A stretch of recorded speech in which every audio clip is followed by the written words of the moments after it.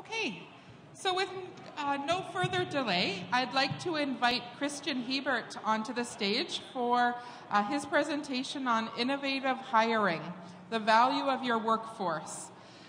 I heard Kristjan this morning, and I'm not going to talk a very long time for his intro. I'll take his daughter's advice, perhaps. But Kristjan is a managing partner of Hebert Grain Ventures, a 2,200-acre grain and oilseed operation in southeast Saskatchewan. In addition, he has a past employment history as an accountant, worked with MNP, and has been involved with the Texas A&M executive program for agriculture producers. I am going to welcome you, Kristjan, to the stage here. Make sure this works.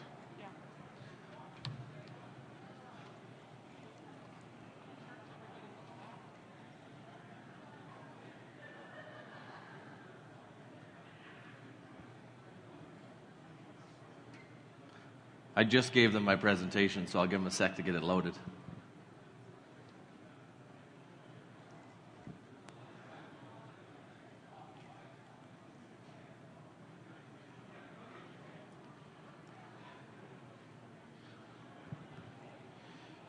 Okay, so we'll get started so that everyone can move on with their day. Funny story, I have never given this presentation before. When Ag Days first phoned, they were looking for me to talk about data, and somehow it got out that we might do a few innovative things with our team, so they asked if I'd do one on team building or innovative hiring, and I agreed. So I actually wrote it a couple days ago. I'm a bit of a ADHD type guy, so I can't do it too early, and I like to review it about 2 minutes before my presentation. So after my first one this morning, I was walking around checking out everything else. Go to grab my presentation when I get here, and for some reason it fell out of my back pocket. So I might go on a few more tangents than normal. But, you know, the title says innovative hiring. Really what it is can we change our minds or look at attracting and retaining people maybe a little bit different than we currently have? I think that agriculture has as many opportunities or more than every other industry that's currently out there. But we've done a pretty poor job of marketing that, and a poor job of marketing our operations to those people that might want to work in agriculture. So Steve Jobs has one of my favorite quotes when it comes around teams, right? He basically says, that really doesn't make sense that we hire smart people and then we tell them what to do. Why don't we hire smart people and let them tell us what to do? I.e., we want to have good people, but in order to have good people, you have to be willing to delegate. And in general, you have to be able to put them on the seats on the bus that they have the ability to succeed at. So if you spend time in your operation, 1, figuring out where the bus is going, 2, hopefully setting the speed of that bus, if we're going to stay on this theory, and then 3, putting people in the right seat on the bus. Stephen Covey has a great book on this that talks about basically how people really can get upset, including yourself, if all you have to do is things you don't like. Anybody enjoy doing shoveling barley bins 365 days a year? No, we all understand it has to happen sometimes, right? But also, different people on your team will enjoy different jobs, and sometimes it's just a reallocation. So really all the presentation is going to go through is, to be honest, more or less all the mistakes we've made over the last 20 or so years, and how we've tried to correct them, and some have worked and some haven't. But a lot of it has to do with communication, and hopefully there's at least one little nugget within it that you can write down and take home to your own farm. So first of all, as I said, I think the biggest thing is for us to change our mind when it comes to our teams. So do you consider your team an asset or an expense? And I understand payroll goes out every month. We were actually just talking about it at lunch. It's probably the one number on my P&L that actually can still make me shrug a little bit, right? As payroll goes up, it's the only time when, if things did go completely sideways, it would bother me to have to tell the team that they'd have to go look somewhere else, right? Because people rely on your business. But do you consider them an asset or an expense? And really that, I'd say 9 or 10 years ago is when we really started to change to realize that we can't be good at data, we can't be good at technology, we can't be good at execution we actually can't even really be good at farming if we don't have good people. So they're the underlying asset for everything that we do. Unless you want to stay at a size where you can do all the work, right? But I still promise you that you won't be the best at every job on your farm. You won't be the best at the financials and the seeding and the combining and the agronomy and the law.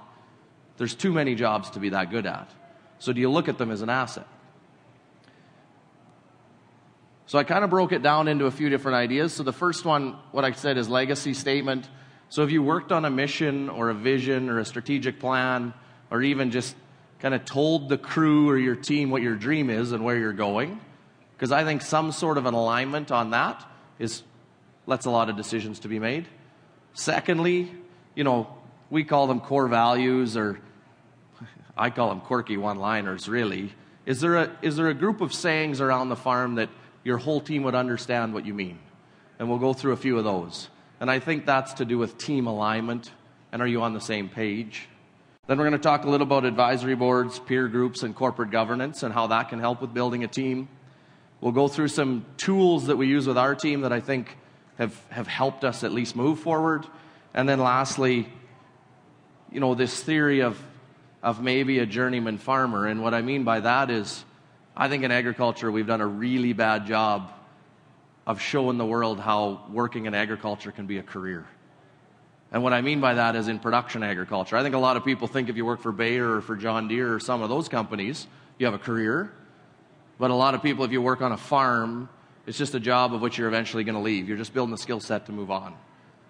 But how's that any different than being an electrician or a welder or a plumber? I think the skill sets are very similar, but we've never taken the initiative to say that that's what we want as farmers, or that's what we need. So we'll talk a little bit about that at the end. So if I remember correctly, I have a video here next to explain how opening your mind can change how you look at things, and we'll see if it's going to work for me. If I can go forward today.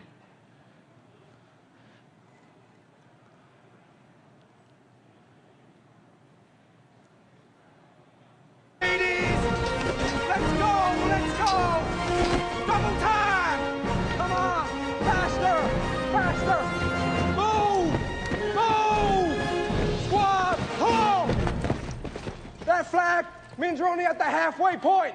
First man to bring it to me gets a ride back with Agent Carter. Move! Come on, get up there! That's all you got! This army's in trouble! Get up there, Hardy! Come on, get up there! Nobody's got that flag in 17 years! Now fall back in the line! Come on, fall in! Let's go! Get back in the formation! Rogers! I said fall in!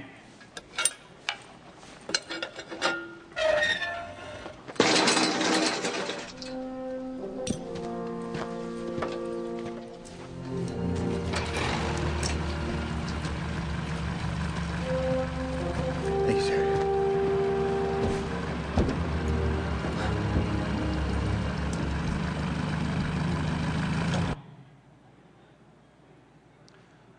So I'm not going to generalize, but the first group that tried to get the flag down, I might call our local coffee shop, or the elevator, or the local retail, when we all try and share ideas how to find and retain good people.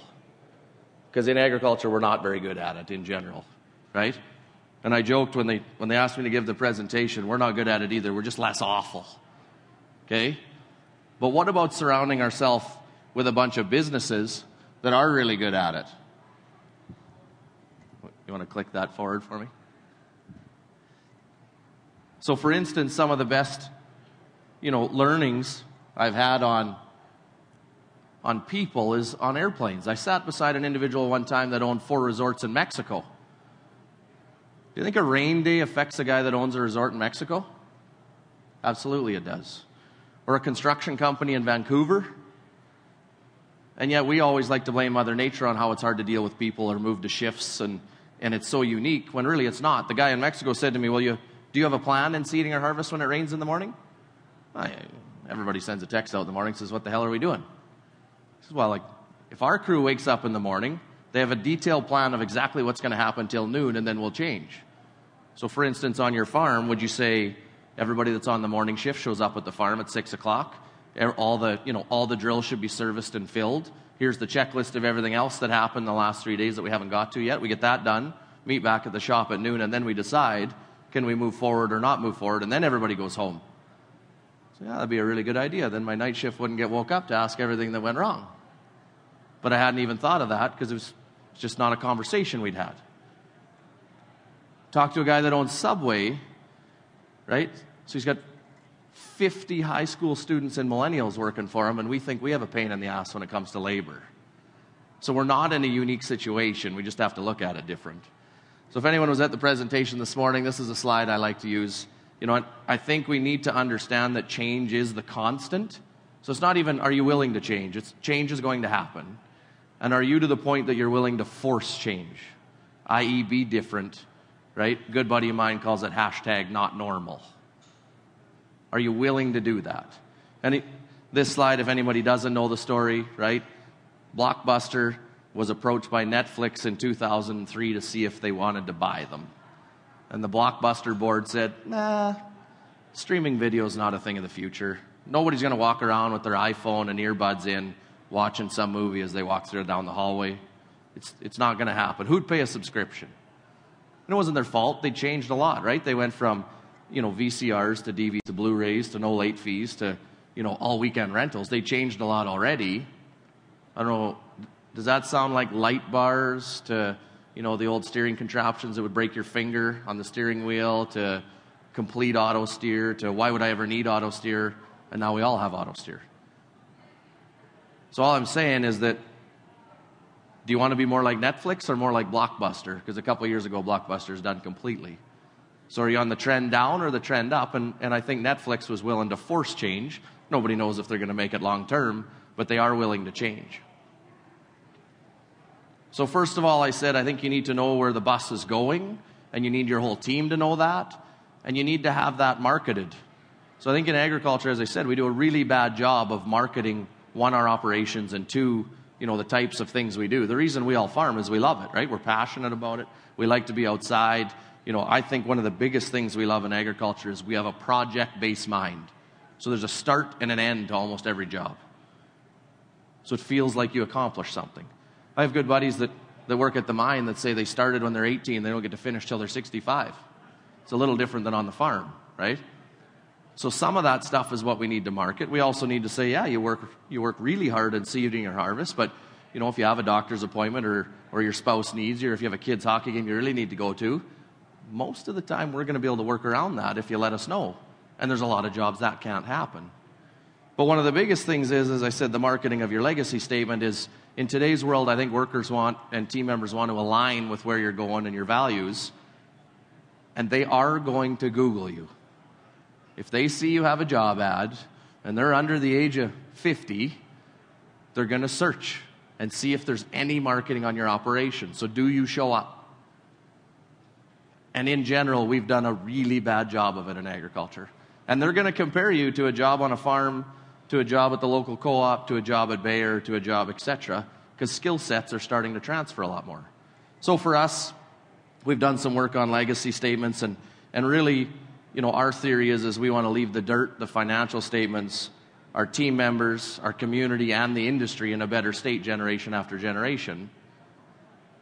So then the theory is all of our teams should be able to make decisions as long as they kind of follow that. And you want to know what? Sometimes things aren't going to go right. But if we know that everyone's at least going towards that light, they had the right frame of mind when they made the decision, then we can always change decisions when you get new data and move forward. But do you have somewhere that you want to be? Because if you don't know where you're going, how's your team supposed to know where you want to go? And I realize that's a very broad statement, right? Some people might want to have it exact of here's how many acres we're going to be in this many years. And to me, that's partly just setting yourself up for one, failure because you didn't get there, or two, you're going to overshoot it. So to me, this is we call it kind of a North Star, the direction that you're pointed and you're going. And I would have it out there. I'd have it on your website. I'd have it when you're doing presentations, right? I'd talk about it when people apply or when you're posting jobs. Picture is we went to a Rough Rider game this summer with the team, so that's kind of another point is, I think in agriculture especially, we wear this, I call it the busy badge on our shoulder, right? Like, how many hours have you worked this year? And I just want to make sure I got a couple more than that. And it's a sense of pride. Either one, it's a sense of pride, or two, it's a sense of guilt, right? The other thing is we really despise when our crew's working and we're not there helping. We feel guilty. But in a way, that's empowering them to make decisions without you there. We have to get rid of guilt. Guilt's my nemesis, okay? The busy badge, don't get me wrong, if I showed you my hours for 2019, you'd say I'm pretty good at throwing rocks from a glass house, but everybody has to try and get better every year. And the whole plan is, are you willing to take baby steps in the right direction? I don't believe you're going to have a huge change in 1 year that completely fixes everything. It's, are you moving in the right step? So, I can admit that our office team does a pretty good job of Friday lunches and events like the Rough Rider game, and me and my management team don't always do a good enough job of supporting it, but it's a huge difference. I remember 3 or 4 years ago, we went paintballing. One of the most fun afternoons the team had. I got ganged up on a bit, don't get me wrong, because it's payback, but the team loved it, right? And you could put people on the team that don't normally work together in a team environment that they had to work together, right? Or else you're going to get shot with a paintball. So there's little things like that where you can really build. So as I said, core values, I think, is, those little one-liners that come up on farms. You can go read corporate ones, and they're long, and they take 3 pages. But every farm I've been to has a bunch of little statements that come out when I'm talking to them, whether it's to the team or to the owner or whoever. And every farm literally has some stuff that they live by, right? So I wrote down some of ours that I think if you talk to any of our team members would come out in a conversation or another. So 5% is a big deal. So I do a presentation on the 5% rule that basically shows that little changes when it comes to, yield, marketing, and the reduction of expenses. In fact, 5% changes can change your bottom line by about 117%. So do you have a culture that you're willing to learn new stuff and move forward, or do you have a culture of we've always done it this way? The second one that we talk about lots is can't isn't an option, it's a challenge. So you're not really allowed on our farm to say, I can't do that. No, what else do you need to do it, right? Do we have to look at it different? Do you need more help? Do you need different tools? What do we have to do to get the job done if we need to get it done? And that quit attitude, I think, can really pull teams down in a hurry. And all of us watch sports, and to me, that's the difference between good sports teams and bad ones, is can't option, right? They believe in where they're going, and they're going to get there. The third one is, if it's not broke, we haven't looked hard enough. So has anybody in the crowd ever heard, if it's not broke, don't fix it? Everybody's heard that, right? So kind of the story around that is, let's assume you make 100 decisions in a year on your farm. And I don't doubt that on those 100, if you average them, all the operations in the room are in the top 5 or 10% in North America. That's why you're here, right? You're at a show, you're trying to learn, you're meeting new people. That puts you in that group. The issue is there's someone somewhere in the world kicking your ass at every individual one. So are we willing to go look for that? Or are we okay with being average or slightly above average, right? And some stories around that. I mean, a couple of years ago when we were first getting into ProDrive and Harvest Smart in combines, I can still remember one of the operators coming out, and he had one of the reps in with him all day. He was really proud, right? He had found a way to had losses were down to the lowest on any machine, and he was going about 3/4 of a mile an hour faster than the other ones. So he comes up at supper and all happy and almost, looking for a pat on the back from me. And all I could think about is, when did you figure this out? Oh, about 9:30. So you mean I had 4 other combines just combined for 9 hours because you didn't want to tell them? But is that his fault or my fault, right? He wanted to be applauded for figuring it out with the rep, and yet I hadn't encouraged people on the team to tell everybody when you find something about that early, right? Or when there's a shift change that operator, you're telling people, here's what I changed, here's how much better it's working, etc., instead of withholding it all in. So is it a team mentality or not, right?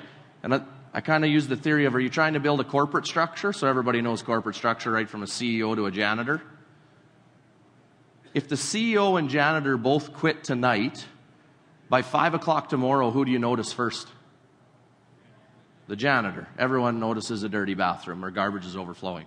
If the CEO did their job, you shouldn't notice it for at least 30 days, but maybe even 3 months, right? But it's very up the chain, right? The CEO might not even know the janitor quit for 3 weeks because it has to go through 5 levels of bureaucracy. Where I think on farms, we're trying to build them more like a hockey team. Sports are very similar, but I'm a hockey fan, right? The third line's no more important than the first line. In fact, one of my coaches when I was younger said the expectation of the first line is to be +2, i.e. score 2 more goals than the other first line. The expectation of the second line is to be +1, so score 1 more goal than the other team's second line. And the expectation of the third line is to be even, just score as many as the other team's third line. And that's how we were based in our hockey team. If the third line was +1, and those of us on the first line were +1, the third line got the hard hats. They outplayed us that game. Because their job was every bit as important as the first line, and the first line's job was to score goals. The third line's goal was to stop them. Didn't make anybody less important, right? If the other team has a breakaway, who's the most important player on your team? Somebody answer the question. Goalie, right? If you have a breakaway, who's the most important player on your team at that second? You. If they have a one-on-one with one defenseman, who's the most important player? The defenseman. What I'm trying to say is, throughout the game, everybody on the team is the most important player, not just the CEO. And that's how farms work if you build them right. Everybody has their situation where they're the most important person on your team, but do you tell them that? Right? When I first started meeting with farms when I was at MNP, the normal job description was do what I tell you to do when I tell you to do it.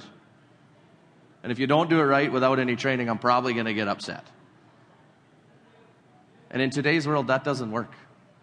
And in fact, in general, most team members like to know what they're doing and how to do it about 80% of the time. And they like a little bit of variation, which we can have on farms. It's one thing we can do way different. Farm managers tend to be the other way, right? We like 20% same and 80% different. But you're not trying to hire yourself. So the number one mistake to make on an interview, if you interview 5 people, who are you most likely to hire? The person that you like the most, right? Why would you like them the most? Well, because they answered the question the same way I did. I didn't realize you were hiring somebody to do your job, right? So unless you want to be the one doing all the spraying, hauling all the grain, running the combine all the time, maybe you should hire somebody that's slightly different than you, that's good at all the things you're not, right? If you're a great goalie, you don't need a great backup goalie. You need a goal scorer, right? But since we've never been trained in HR, and believe me, neither have I, it's just a whole bunch of mistakes, we automatically go down the path of building a team we get along with really great right at the start, but a team of a whole bunch of yourselves actually isn't that optimal. Sorry, that was a rant, but change is the constant. So as I said before, to me, change isn't even an option anymore. It's not, are you going to change or not? If you don't change, you're going to die, right? I don't know if I have the slide in this presentation, but I had it in my prior one. The number of farms in Canada from about 1920 to now has went from 760,000 down to 165. And of the 165,000, 100,000 have less than 100,000 in revenue, i.e. a hobby. So 760,000 down to 65,000. So if you haven't noticed, we are going extinct. So it's not an option of if you want to change. It's, are you ready to force change? Are you ready to be different, right? And as I said, a buddy of mine jokes, it's hashtag not normal. If he doesn't get a text at least once a month that tells him he's crazy or not normal, he thinks he's losing his edge. He's not wrong. That's how fast we're changing. So this is a big one. I believe that, positivity and teamwork allow common people to achieve uncommon results.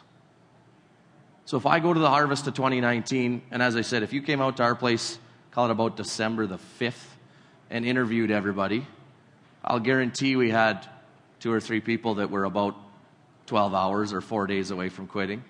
That's how crappy it was. I don't know, did anyone else have a crappy fourth quarter of 2019? Yeah, pretty much everybody. Anyone else look forward to New Year's more than Christmas this year? Right? Thank God for 2020, okay? So that's December the 6th. Now, the one thing was, there's 4 or 5 times where we worked till noon or 2 o'clock, went home for 4 or 5 hours and said, hey, we're going to go try combining tonight at 11 o'clock because it's going to be minus 26 and it'll go through better with all the ice in it. Yes, that's crazy, and I'm sure other people in the room got to try it. And everybody showed up. Do we need everybody? Nope. If they didn't show up, it was because somebody on the team literally said, that guy's exhausted, we need to not have him come tonight. And they all showed up, and we were all in snowsuits, digging out hoppers and unfreezing augers. It sucked. But I've still heard more people laugh at 2:30 in the morning at minus 29 digging out crappy barley than I have in the middle of summer some days. So yes, we did a whole bunch of things wrong, and we probably had people close.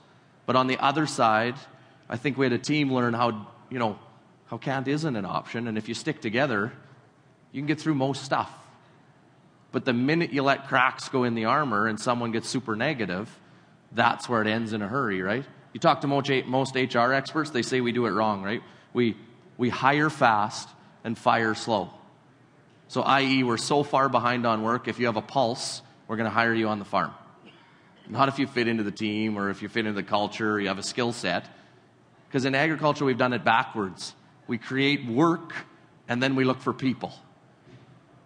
Has anyone in the room had a hard time making work?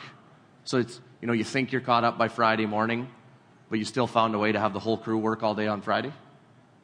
Nobody, right? Everybody, there's all kinds of work, right? There's jobs that we've been talking about doing for 15 years that we still have never got to. So if we ever find good people, why don't we just hire them and then create work? It's what we're really good at, right?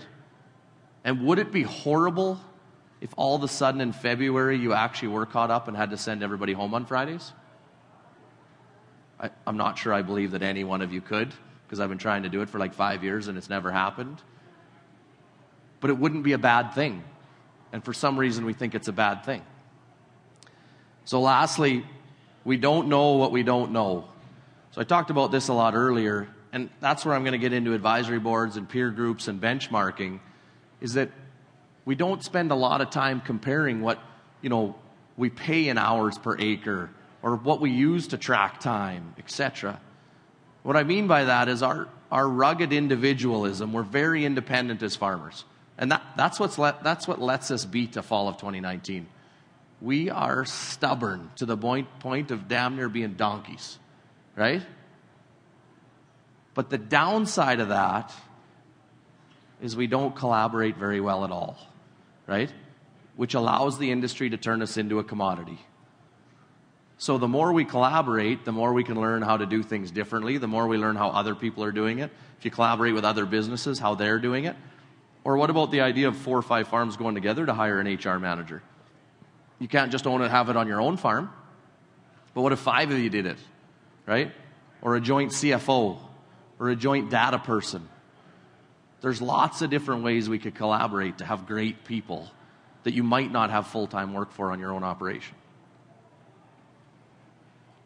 So just around legacy statement, this is just some stats out of Texas A&M. So there's a course down there called TPAP. Dr. Danny Kleinfelter started it. It's probably one of the best things that I ever did for myself or for our operation, because it really did force me to, one, realize that there was a ton of operations in the world kicking our ass at a whole bunch of stuff, but also to open your mind and learn something from everybody. I talked to a neighbor actually after the presentation this morning, and he said one of his mentors told him early in his life, if you don't leave a presentation without learning one thing, that means it was your fault. You're ignorant, right? Because if you learn one thing, you still move forward. I thought that was a pretty good quote, and it's something you bring up from TPAP. So they kind of do a little quiz of where you're at before you get there every year, and I thought some of these stats were good. So less than 33% of producers set goals and have strategic plans. Less than 33% formalize a duty statement or a job description. Approximately only 20% have strategic operating procedures, so SOPs. If anybody has seen those, we sometimes think they're pretty corporate, but might be something as simple as having a video of how to load a prescription onto your monitor. Anyone ever got a phone call from one of the crew on how to put a prescription in the monitor? Used to be the only thing that woke me up in in the morning because I was always sleeping in the morning, was monitors.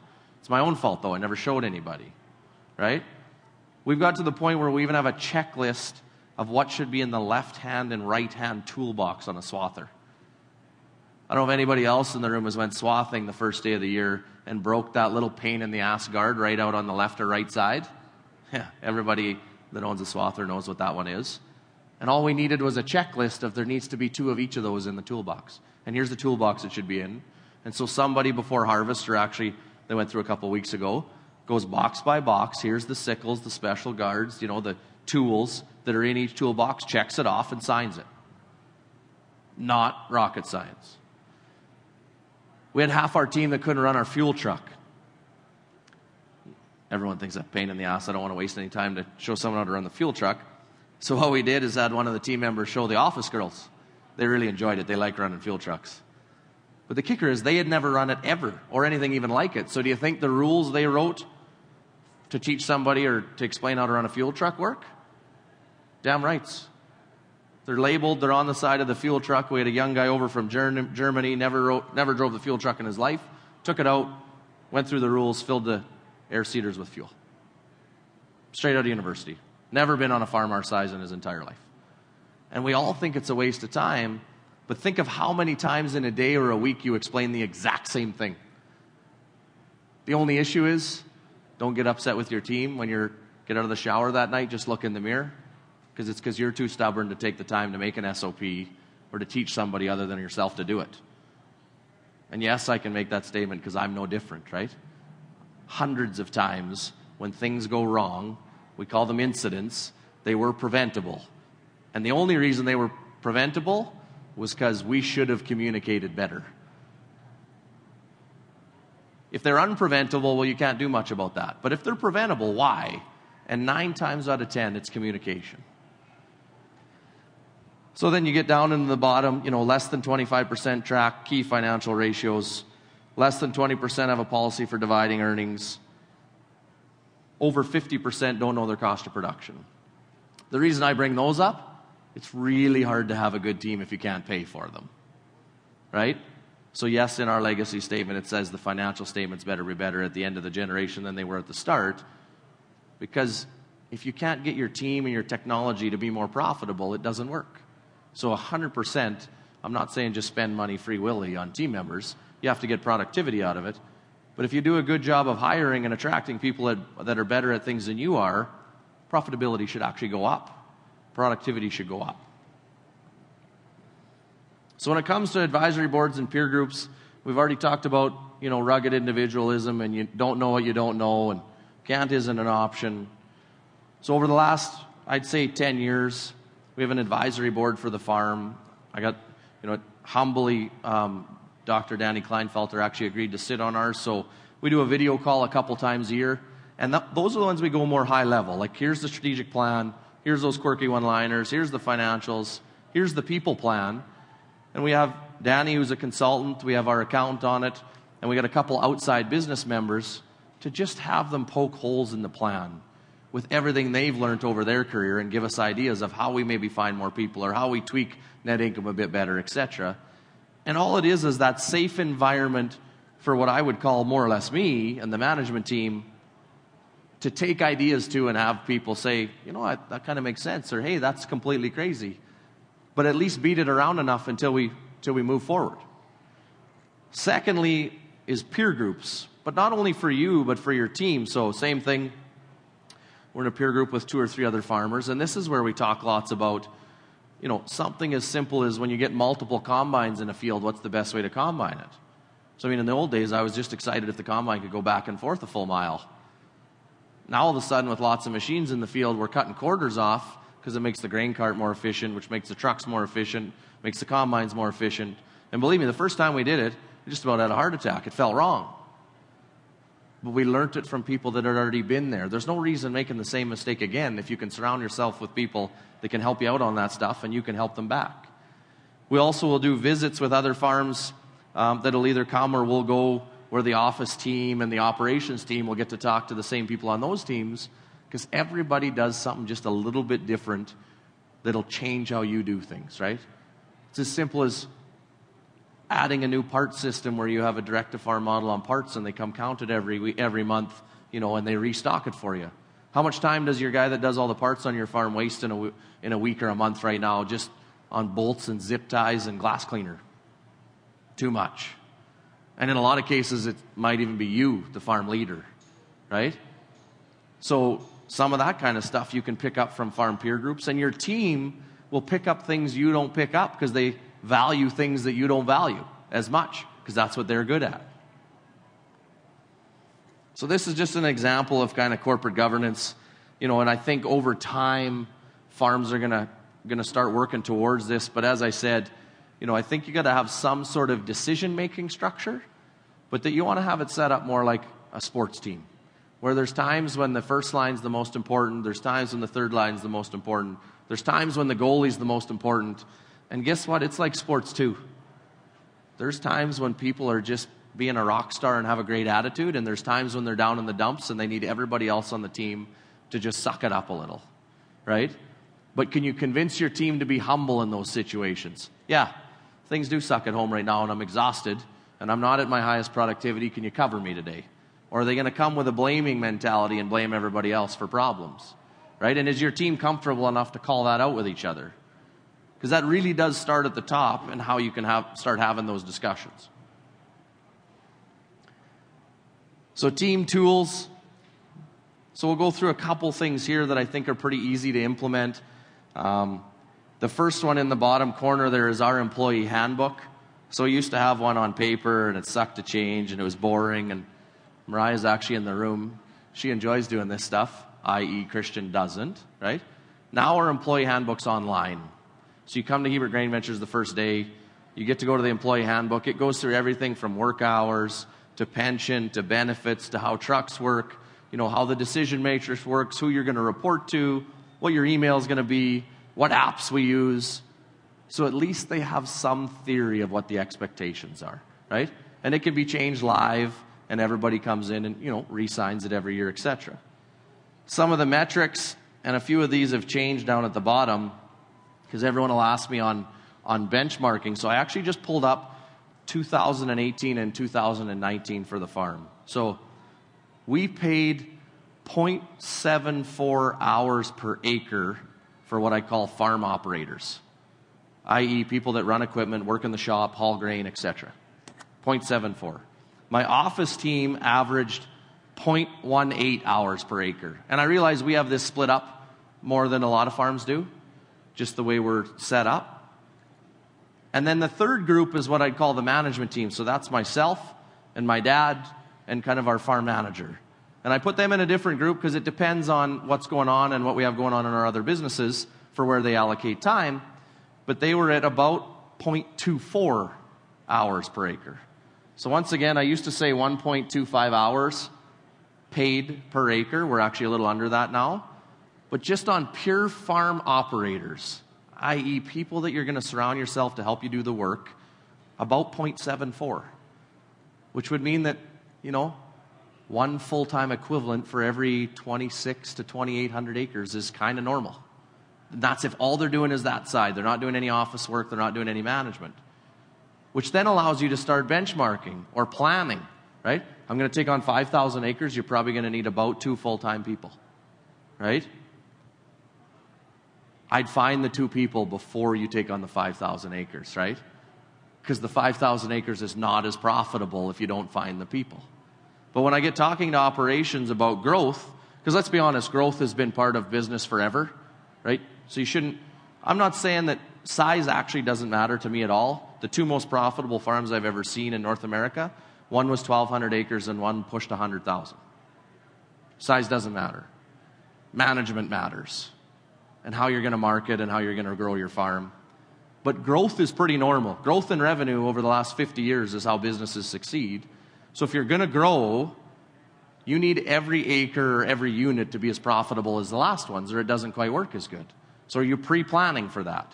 And I think a plan around labor is pretty important, because if you can't get the work done, it doesn't matter what size your farm is. Profits aren't going to be where they should be. So lastly, we're working around setting weekly and monthly hour limits. So we've went to paying overtime. 2 reasons. 1, the team gets a real, kick in seeding and harvest, and on the weeks we have to work lots to basically say, thanks for giving up part of your home life. And 2, it allows me to go to my management team and say, that was our budget on labor, and you blew it out of the water all on overtime. And oh, by the way, that overtime's costing you 1.25 to 1, so don't give me the excuse that we don't have enough budget to hire people, because it would be cheaper to hire somebody than what you're currently doing. But it causes the conversation. So it's to the point now that our controller sends myself and my farm manager our hours at the end of every week, so that we know who's over 40 hours that week and where they are on the month. And we've tightened it up again that now we want it every Wednesday evening so that we can change how we plan Thursday and Friday. So our big goal for 2020 is to get to by the end of the year, have a plan to be for full shift implementation by 2021. The area we have succeeded is our sprayer shift. We've really worked on it the last 2 or 3 years. And this summer, between our 2 sprayers, we were about 1,280-ish hours. And we didn't have a sprayer operator more than 50 hours in a week from seeding through harvest. They actually just told me the other day that they didn't even work a weekend.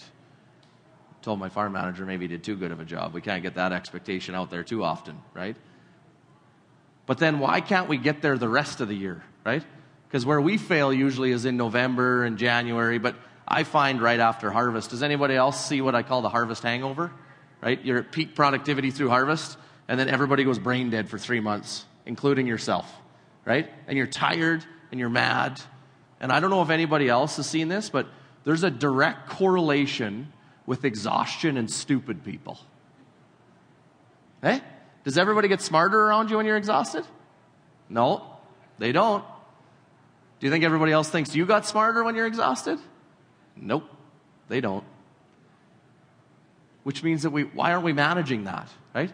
So, it's a big, warm, fuzzy dream, but what about the theory that everybody had a scheduled day off in harvest, or at least an afternoon off, right? We've talked about this a bit on our team, and some people say, I don't know if I could take a full day off in seeding and harvest, because I want to be there for that. I want to be part of the team.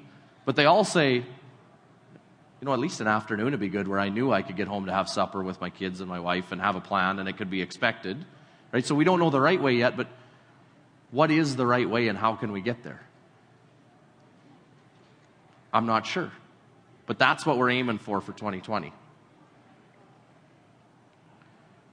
So there's a couple little tools I'll talk about that we use. This is more one that I kind of use for me.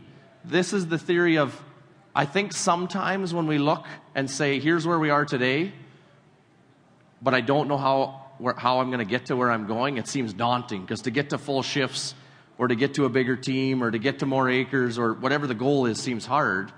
But what if you flip that around and say, it's 3 years from now, we've expanded 25%, and we've got to shift implementation for the spraying and winter season. It's 3 years from now, we've done it. And then turn around and look backwards and say, what did we have to do to get here? So on this sheet, it talks about what kind of productivity or focus things do we need to change, what kind of cash flows do we need to change to get there, etc. But you're looking back to say, what capabilities are different for us to be where we are? You're going to need more people, right? You're going to have to start planning how to do shifts. Something as simple as we asked our team, if you need time off next week, you have to have it in it, pending an emergency by the Thursday before, because our ops manager is trying to have the plan for next week as of Thursday night. To the point that we're phoning grain companies to say, let us know what you need for grain next week by Thursday, because we're going to schedule our trucks around that. And it wasn't an issue when we only had to do 20 loads, but now we got 750 to get done. So we don't have a plan. It's a problem. But by just asking your team to forward plan, you can forward plan. We use an app called Voxer to send all this out on a nightly basis so that everybody at least starts the morning on the same page. We'll go through Voxer a bit after. So this is the other one that I think is pretty important. We'll start up on the side first. So everybody on our team and everybody that we interview goes through a personality test called Kolbe, Kolbe. And everybody uses different ones. There's Myers-Briggs, there's DISC. But I think it's a really good first step to try and understand how to hire people that aren't the same as you. So in the world of Kolbe, there's kind of 4 metrics. The first one is what we call a fact finder. So how many facts do you need to make a decision? So someone that just runs pure gun on the side of their hip is a 1, and an auditor is a 10. If you ever went through a GST audit with CRA, they're a 10 fact finder. Okay? The second one is follow through. So a 1 follow through, Kristjan's a 2. If I have a to-do list 1 through 10 that somebody's made for me, I just look at it, pick out the 2 things that I think are important, and throw the rest in the garbage. And my theory of important is it's not only bottlenecking me, it's bottlenecking everybody else. And that's what I do. And I'll sleep fine that night. Right? My wife's an 8. So she starts at 1 and works her way down to 10. And if she doesn't get all 10 done today, she's pissed. Because she's high follow through. They value structure, organization, and getting stuff done. Do you think your mechanic or your accountant should be a 1 follow through? No, that's how you find monkey wrenches and crowbars still on the sieves of the combine. Right? Or GST audits. So it shows you how to hire. The third thing is a quick start. So a low quick start doesn't like stress. They tend to match up with high follow through people. So if you're high follow through, you tend to be a lower quick start. That means that you like structure, i.e. 80% of your time, you kind of like to know what you're doing. You like to know what the expectations are. You don't like a lot of risk. Right? T-bills are still a good investment in a lot of cases. Okay? Low quick start. A high quick start, I'm a 9. You can only be a 10. Doesn't really even know what stress feels like. Right? So combines going, a baler on fire in the corner, and 50 loads of grain going in a day, and interviewing a new person, and then maybe buying $1 million of land. To me, that actually sounds like a pretty fun Wednesday. Do you think you want a low quick start, high follow through person to be the leader of your organization? Not unless you want them to have a heart attack. Right? But you sure don't want that same person to be the one that's in charge of completely organizing your team. Because you know when I'm going to make a plan? Kind of like the presentation I was supposed to be reading 5 minutes before I got here, but it fell out of my pocket, so I couldn't read it. That'll be my plan for the day. And the more people you get, that doesn't work. Right? But I'll tend to hire, if I interview them, I'll hire people like me, which doesn't fit our team. Right? You don't actually want many high quick starts. The last thing is an implementer. So if you're a low implementer, you solve problems in your head, i.e. you walk by something and, move that there, move this there, and that'll fix it. If you're a high implementer, you like to use your hands. Mechanics, carpenters, plumbers, artists, etc. So once again, you probably don't want all your operators to be 1s or 2s. They do everything in their head. So a few of my operators will joke with you, if you drove by my combine cab, occasionally all the windows would be scribbled on with dry erase markers. Because I'm a low implementer and a high quick start, so I can't sit still very good, so I work on other projects, so I draw over my windows trying to solve problems while I combine. Do you know how pissed I'd be if all my other guys did that? But that's why they're middle quick starts and high implementers, because that's what they're good at. They're great at using their hands and being operators and executing plans. So are you using personality tests on your farm? And have you built a team that offsets each other? That has strengths and weaknesses in each spot. The second sheet that we use all the time is the one on the screen. So it's called the ABC model. If you have a piece of paper in the crowd, I'd encourage you to pull it out with a pen. Okay? And all we do about once a quarter or a couple times a year is we meet with the team and we go through what have you done, the last 90 days. So things that would be labeled an A task. And I just have to tell you, so these sheets are from one of the coaches I go to out in Toronto called Strategic Coach. So it's pretty awesome education and an entrepreneur group to be around. So check it out if you want. But he led me down this path. So an A task is something you hate. If you had to do this all day, every day, they better hide the rope and the blades. Shoveling barley bins ranks pretty high on our farm, right? For a lot of people, running the land roller, right, compares to watching paint dry. For a lot of the team members. But I don't just want you to put down work stuff, okay? So sometimes when I work with farm teams, another thing that'll pop up is cleaning the bathrooms in the house or doing laundry. Because as a farm team, when you're working with your spouse, all your time is valuable. And if you could delegate cleaning bathrooms and doing laundry to a house cleaner for 20 or 25 bucks an hour, and that made both of you more happy and freed up your spouse to work on things that they love doing, which might be running a combine or making sure they never miss a hockey game, probably the best 25 bucks an hour you've ever spent, right? So don't just do it on work stuff, because in today's world, it's work-life integration. There is no work-life balance. Everything's connected, right? So you have to integrate that stuff. I'm just checking how many rants I've been on. Okay, so a B task are things you don't mind doing. So I could do these 8 to 10 hours a day for my whole work career, for my personal life, and it would be okay. Right? So for me, that's, checking crops, coming to a farm show, stuff like that fits in that. It's all right. I don't mind it, right? It's okay. A C task is what you love doing.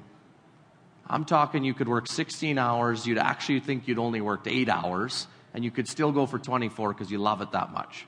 Every day feels awesome. Problem is, as farmers, most of us love what we do. That's why we work so much, right? But now think of this. If you do this with your whole team, and you have an individual that you assumed loves hauling grain because they have their A1 license. Actually, I'm going to flip this around because we've done this a couple of times. I'm going to start with this one first. We have a lot of people that put rock picking in A, okay? And we've also had a lot of office people put in A, being in the office all the time, never getting a break, would like to run some machinery. So now over the last 10 years, we've had 2 office team members that go pick rocks a couple days a week, because being out in the tractor with the sun shining in their face and the music is awesome. It's a change from a computer screen. And my team members that were doing that before are now moving to the Harrow Bar or the Land Roller, or maybe we do sneak them for an afternoon off, or they go help the fertilizer guy that's being run off his feet. And all we did was ask them what they liked doing or what they didn't like doing. We had the same thing one time with a trucker and a guy that was fairly mechanical, except they were both mechanical. One had his A1 license, one didn't. So we automatically sent the A1 guy trucking all the time. The other guy was in the shop. Here we find out that the trucking is a B task, and working in the shop is a C. And the mechanical guy, working in the shop's an A. He hates it. And he actually loves trucking. It's a C. And all we had to do was send him for his license. He knew how to drive it. He just technically wasn't legal. So fix his license and they're both happier. Now what does everybody think? If you're working on stuff you love to do every day, do you get more stuff done? Absolutely you do. So do you think if you could get your team working on stuff you love doing all the time, that they'd get more done and you'd have to show them less? What about if you did this with your spouse and the two of you did what you like all the time instead of telling each other you weren't done your list? Right? It's no different than, I despise doing things like changing light bulbs and putting a piece of plywood up in the barn or mowing the lawn. Like, I don't know why. It just immediately pisses me off. So now for this summer, we've got a yard guy hired that's going to take care of all the farmyards. Because even at our normal farmyard, we've learned that it pisses all the guys off because the weeds never get sprayed around the bins, right? Whether it's too far down on the list or they don't like doing it. So now one of the individuals that used to run a rock picker for us all the time is over the age of 70. He's the guy that in town, his lawn is mowed on a goddamn crisscross. Like, he loves it.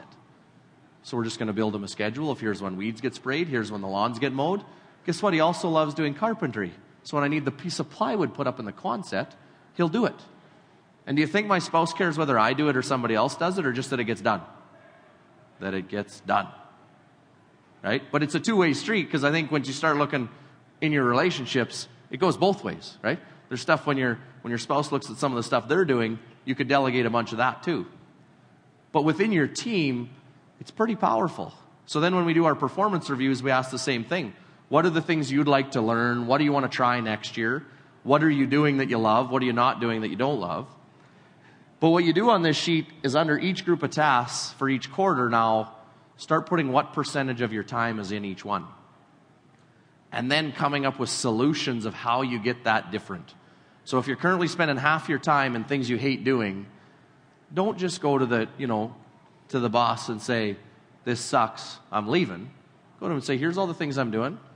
Here's people that love doing it, or here's solutions of how we could do it different. And all of a sudden, only 10% of my time would be doing things I hate, right? I call it dead cat syndrome, right? If someone kills a cat and throws it on the front step of the shop, and just tells me they killed a cat, it really pisses me off, right? Like, at least come to me with the cat and a shovel, but preferably just tell me I missed the funeral. Like, problems have solutions. Fix the problem. Tell me I missed the funeral, right? And can you build that on your team? So this is honestly, one of the most powerful tools that we've used for changing communication on the farm. We try to do it, every quarter is almost too much, but 2-3 times a year we'll do it on our Friday lunches, and it doesn't have to be right full. Have everybody fill in 3 things from their work life and 1 from their personal life, and then share it. So these are some of the quick tools that I think can help farm operations and farm teams. So Voxer's up in the top left. It's a communication app, so you can use iPhones, Androids, computers, etc. to do all your messaging. So we basically say team emails aren't allowed, more or less, right? All communication between our teams on Voxer, not through iMessage, other than my dad still uses iMessage occasionally, but he's getting pretty good at Voxer. But that way, when Voxer bings during the day, you know it's a work problem, right? And then within Voxer, we've set up teams. We have a shop team, a sprayer team, the harvest team, and then the whole team. So if we're going to do a Friday lunch, the whole team finds out. Do you think the whole team needs to know which guys need to be at the trucks tomorrow? No, it's just a notification that pisses them off and takes them off their duties, right? So we've created teams to ensure communications with the right group of people. The other thing is you don't have to make 7 text messages or 7 phone calls to get everybody on the same page. So my wife's on the field ops team, not because she does a ton of stuff in the field, but she always knows what's kind of going on if somebody asks her. And her and my mom do all the meals for everybody in seeding and harvest. Do you know how happy a crew is if supper always shows up between 5:30 and 6, not at 9 o'clock at night? The easiest way for them to know that is what field we're in, how things are going. And she likes to know if things are going bad, because that might be the day you bring double the desserts. And it's funny how simple that your favorite meal with 2 pieces of chocolate cake can fix almost any day, right? I see people laughing in the crowd because we've all been there, right? Or if you're the guy in the swather 10 miles away from everything and supper doesn't show up till 10:15 and you're already having a bad day, like, I hate my life, okay? Especially in the old MacDons where there was no heat, so you had a sleeping bag pulled up to your armpits too at night, right? So the second app is T-Sheets. Lots of people ask how we track time. This is an online punch clock. Team members can have it on their phone. It automatically ties into QuickBooks.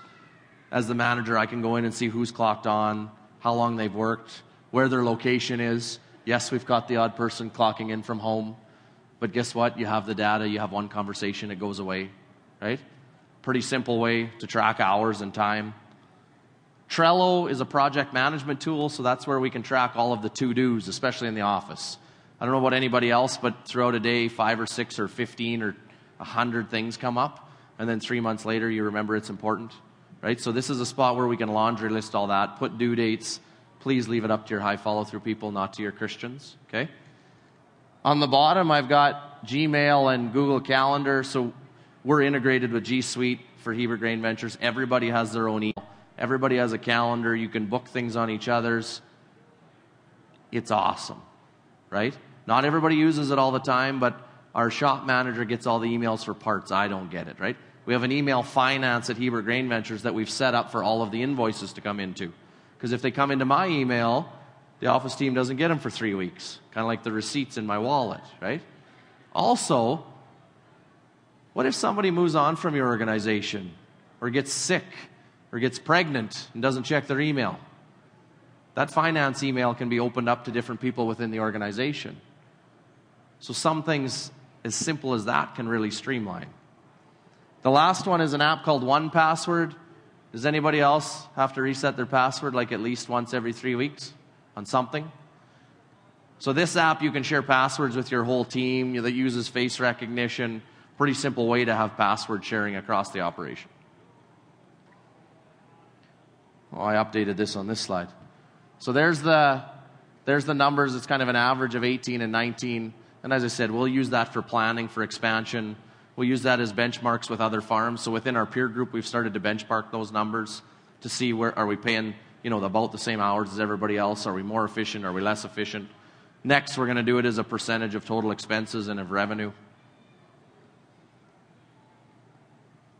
So lastly is this idea of a farm journeyman. Good 5 minutes. So as I said before, I think in agriculture, one, we've done a really bad job of marketing our operations and what it's like to work in agriculture. And two, we haven't convinced anybody that you can be on a farm as a career, right? What if the story we started to tell is it is no different than an electrician, right? Out of high school, you start with a farm and you do a co-op with one of the SIAS. You need this many hours of education and this many hours of co-op. You start at $16 an hour, and 3 years from now, by the time you're a journeyman, you're at $31 an hour. And if you move on to be a foreman, you can apprentice 2 journeymans underneath you, and you can make $40 an hour. And I'm just picking these numbers out. But what if we had a plan like that of education and co-op time for people that wanted to work on farms? Because I think we could pull it off. We have some of the coolest things going on in an industry anywhere. If you look at the technology we have now, some of the sizes of the businesses we have now, and the amount of people going into agriculture schools, but they're all going in for ag degrees, right? I don't know about anybody else in the room, but I need journeyman farmers. No different than my electricians or my plumbers or my welders. I need people that get shit done. But we haven't done this. We haven't gone down this path. So too many times, young people tell me, agriculture is just a stepping stone. I can't work on a farm for a career. But we've done that to ourselves. Lots of us don't have pension. We don't have benefits. We have a hard time paying what the market is. That's nobody else's fault but our own. We haven't found a way to do it, right? So do you want to be the farm that knocks the flagpole over and gets the ride on the Jeep? Or do you want to fight with every other operation trying to climb the pole, right? So quick takeaways so that hopefully you can take home one thing. Hire good people every chance you get, then create work. The team must buy into the statement, the legacy statement and the values. If they don't believe in where you're going or being part of it, it's not going to work. Leverage and delegation. Your job should be to replace yourself. If you think replacing yourself means you don't have a job, it's no wonder your whole team won't share stuff. If you replace yourself, that just means you moved up doing things you love doing all the time, which means you're happier, which means your team should look at it the same way. Team education and training is important, so things like shows, we do personality profile training, A1 licenses, et cetera, et cetera. Not only do you have to change your operation, we have to start to change the industry. And the last is mindset, goes back to the video. So lastly, I just got Hebert Grain Ventures and Maverick Eggs, our consulting arm. I don't believe you can get any of this stuff done if you don't have a reason to do it, right? And so I just got pictures of my family on the screen. It's the reason I get up in the morning. I got a quirky statement when it comes to this too. And yes, for those of you chuckling in the crowd, I'm telling my daughter to be a nun because she got her mother's looks and my personality, which means she'll be a hellion. But my joke or my quirky statement for the kids is I want to give them the opportunity, and not just my kids, but team members' kids. I want to give them the opportunity to go to Harvard or Stanford or whichever the university is. But we've built something cool enough that they might come back. They don't have to come back. But if they get a job offer in New York or one in Calgary or one in Regina or one in Winnipeg, I want the one in Fairlight, Saskatchewan, which has 28 people, 26 with the same last name, and it's not Hebert, to be side by side with those other offers. And if I'm just going to do the things we've always done, the chance of that is zero. All I'm doing is building value in an organization to sell it. And that's not my interest. So are you willing to look at it different to convince them to think about coming back? What gets you up in the morning? That's all I got. Couple minutes for questions, yep. We're always a quiet crowd in here. Oh, yeah. Any questions? Anyone have any questions before we wrap up for today? Yep. Could I get that presentation back up? The numbers on per hour?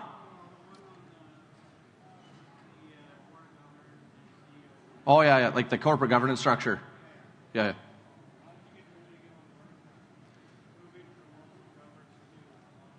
How did I get my dad on board with it? Yeah, so I mean, we're getting into succession now too, but I think, so if we go to this slide, so if you'd look at this slide on our operation, I mean, Louie's my dad, so he's the founder of the farm. Him and I would both be on the board of governors, right? The ownership group's on the board of governors and the advisory board. And then in our operation, Louie would be on the operations side. He's kind of our logistics manager and a mentor to most of the guys. I think the reason we've been able to go down that path is one, I explain things very business-like. So opportunities aren't just like, hey, Louie, you should trust me. We should put $250,000 in this. It's like, no, here's the opportunity. Here's the pros and cons. Here's why it follows our mission statement. You know, are you in or are you out? And then the other thing is I think we've stayed pretty aligned on our legacy statement and those quirky statements. So the can't isn't an option, it's a challenge. Louie heard it on a Ford commercial. And we don't like Ford, don't get me wrong, we're GM guys, right? But it resonated with him to the point that he came the next morning to coffee, said, this fits us. This is the way we are. Automatically it went into our value statement. So I think a lot of it has to do with the fact that the legacy statement and the values have stayed extremely consistent between him and I. I also think the other thing is, and I give him credit for it, is he didn't train his son to be him. Right? So he realized early that what I loved doing was business and risk and finance and dreaming, right? And so I was never encouraged to take an agronomy degree or something like that. In fact, I took medicine my first year, wrote the MCAT, did the interview and said, what am I doing? Came home and said, I'm going to go take agronomy. And my dad said, no, go take a business degree because that's the part I'm getting sick of. So we were able to have areas that we're both in charge of that we love doing. So we're in our love a lot more and we're not stepping on our feet. And then the third point I would say, just from experience, is that it's actually been easier as we've got bigger. So there's certain sizes where if you have two leaders, they're beside each other all the time, that equates to butting heads. Because depending on the task, one of them should be the leader and the other should be the follower. But if you're a leader, it's really tough to sometimes follow, right? But now we have so much stuff going on. Like, we don't butt heads very often at all because we both have to run at 100% capacity to get done what needs to get done. So it's blind trust and updates kind of weekly to ensure that we get there. But I mean, I also, for anyone that knows Louie, he's a bit of a stubborn individual too. I come by it honestly, but I mean, I got a 59-year-old dad that's trapped in a 42-year-old's body. So I mean, he still works hard. He still loves what we're doing, and I think he loves farming now more than he ever has because he likes growth and he likes challenge. And don't get me wrong, sorry for anybody that's around the same vintage. I wouldn't say the strength of that group of people is dealing with team members, right? They spent most of their life trying to be by themselves, not by surrounding themselves with people. But he's also learned that team members will do a lot of stuff that he doesn't like doing, right? And slowly you kind of move into a mentorship type role. Some days it's easy, some days it's not. Thanks, Kristjan. If we could just give a round of appreciation for Kristjan this day.